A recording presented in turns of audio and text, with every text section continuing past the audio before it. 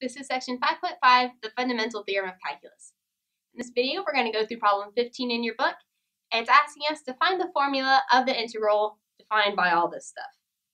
So this might look a little bit confusing, but really it's the same exact thing as we did in the last section. So first, we start by taking the integral. The integral of e to the x is just e to that same x. But remember, we multiply by the reciprocal of this coefficient. Reciprocal of -1 is just -1 over 1, or -1. And they're asking from 3x to 9x plus 2. And now we do the same thing as we did before. We plug in our top number into this integral and subtract whatever we get when we plug in this bottom number.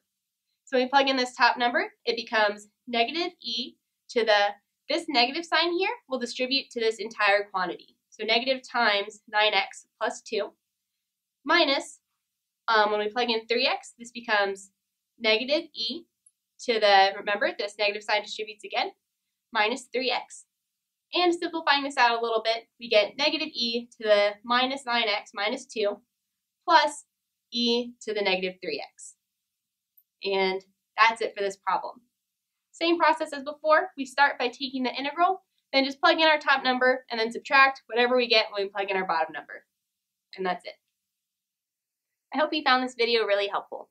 The concepts covered in this video are true no matter what calculus class you're in, but all the sections and problems I referenced were from this textbook right here. And remember that if you're a registered Baylor student, we offer free tutoring on the first floor of Sid Rich. You can either schedule a one-on-one appointment online or just drop in whenever you're available during our business hours for free tutoring. For more information, feel free to visit our website.